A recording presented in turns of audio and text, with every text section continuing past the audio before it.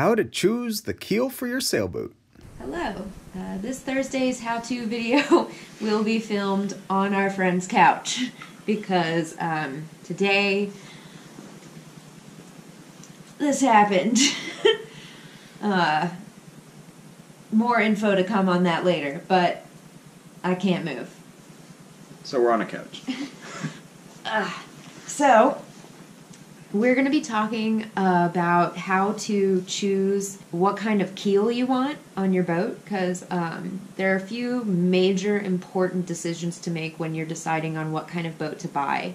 And one of the biggest decisions is going to be the keel shape or design. Now, one important thing. If you already have a boat, that's the keel you have. Be happy with it and go sailing. Each keel shape has positives and negatives. You're never going to win completely. It just completely depends on the style of sailing that you're planning on doing. So since we are slow and don't have a time limit, and also are really big on long crossings And safety. And storm survival ability. We have a full keel. And a fin keel provides just the opposite. It provides speed and lightness And efficiency.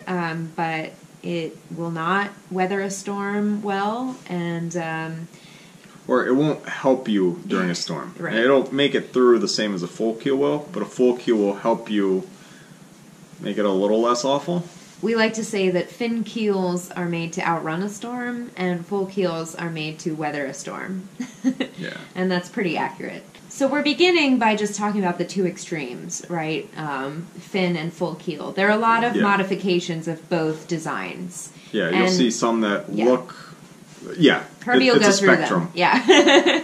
Yeah. But just if you're deciding between fin and full to begin with, we're a little biased towards full because obviously that's what we have and that's what we chose to have. Yeah. Because we do value safety, we don't have a time limit, and it's just we like to heave to. They're better at heaving to, things like that. Yeah.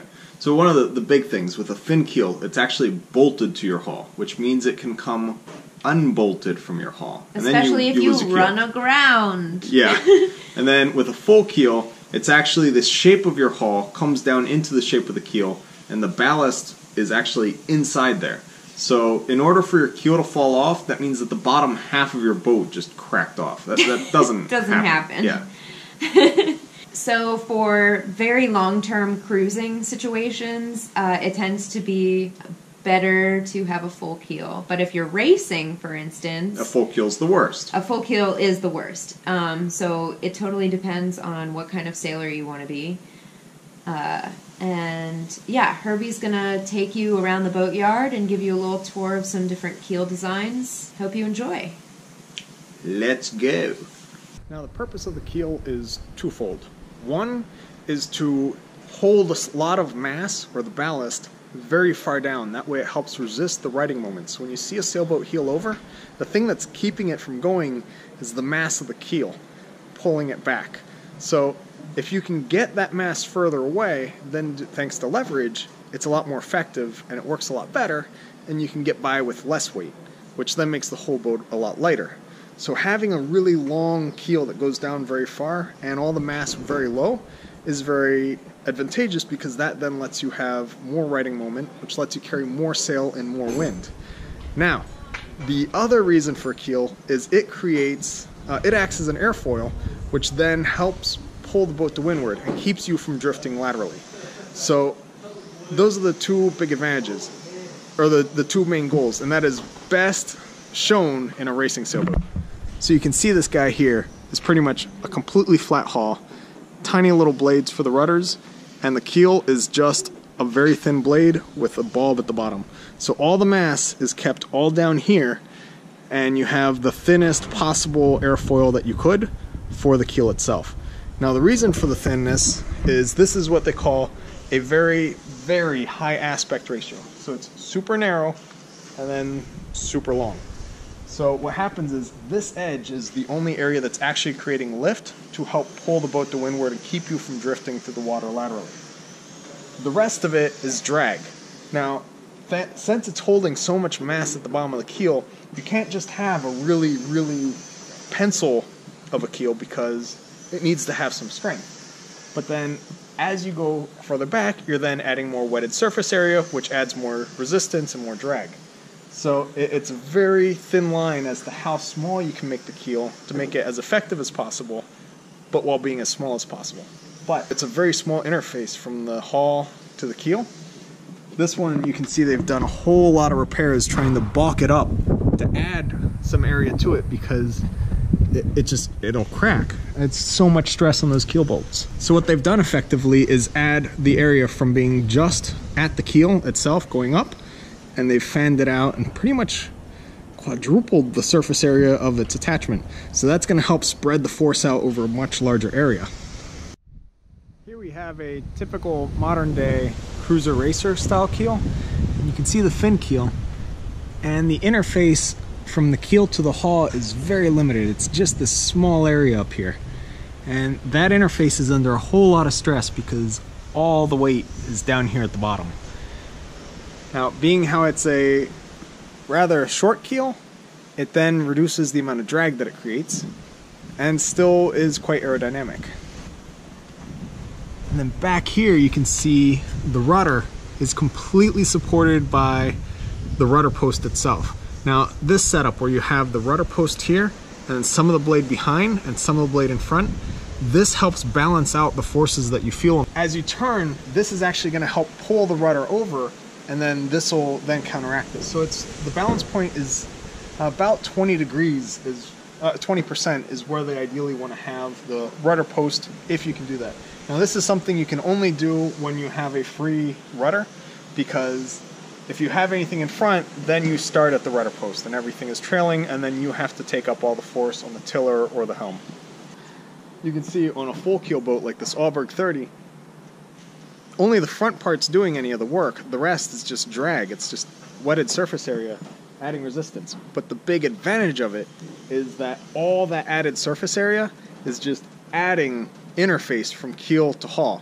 So if you were to bump into anything, rather than being a shock load with a giant lever arm just smashing the hull in, it's a much bigger area. So then it's a lot less force onto each area, each square inch, which spreads out the load and then makes the boat actually a lot stronger in that sense. So this guy here is a very, very popular cruiser because you can go anywhere with it. You can bump into stuff. It's really thick, really heavy, and really strong. The other big advantage, being how you have the keel coming all the way back to the end, the rudder hangs onto the back of the keel. So here, the rudder is actually fully protected. So say you were to bump into something up front, as that object comes along the back, it's just going to run off the back of the boat. It's not going to rip your rudder off or any problems like that because the rudder is completely protected behind the keel. This keel and rudder setup has been affectionately called the cruiser's keel. So you have a modified full keel with a cutout in front of the rudder and then a skeg to hang the rudder off of. Now, this layout is kind of the best compromise people have come to when it comes to making a keel that's strong, so you can ground yourself and all those wonderful things that you try and avoid doing. But at the same time, you don't have as much wetted surface area, so you don't have as much problems with drag. And then the rudder, instead of being free hanging and kind of weak and out there, it's hung on a skeg. So the skeg is really strong and well attached to the boat, and then the rudder just hangs off the back of it. So if you're gonna take an impact to the rudder, it's hopefully gonna hit the skeg, and that'll shield the rudder from getting damaged. Now, when it comes to looking at something, you always have to think, how's this gonna break and how are you gonna fix it? So, for example, the idea here where they put the rudder trailing behind a very thin skeg, that way it's a very high aspect ratio appendage, so it'll create a lot of lift to be very efficient without having all that extra drag on there. That sounds great, but they're delicate because they're only supported by the rudder post. So what if we could add a skeg in front, but a skeg that's so thin that it doesn't really add any drag? Well, that's what happened here. And you can see there's the skeg here that runs all the way down to the bottom. This is pretty much the idea of a full keel with a rudder hung onto the back of the keel, except that it's such a thin piece of fiberglass. It's delicate, it's weak. You can actually see there's a crack here. and then the crack comes around here and runs up. So not only does this look like a weak design, it is a weak design, it's actually already failed and had a fracture. That's the problem when you get a boat. They are gonna break. There's no way around it. Every boat is gonna break. They're purpose built for their one purpose. Anything outside their purpose, they're gonna fail at it. And at their purpose, they're still gonna break. So it's just a matter of figuring out what's gonna work and what you think you'd be able to fix the easiest with your skills. This steel boat behind me is the epitome of a full keel. You can see it starts at the bow and runs all the way to the end of the stern, where the prop comes out and then the rudder is hung off the back of the keel. So that gives you a whole lot of wetted surface area, a whole lot of drag, and very, very little lift. But it's really strong, so that's the trade-off that you have to deal with.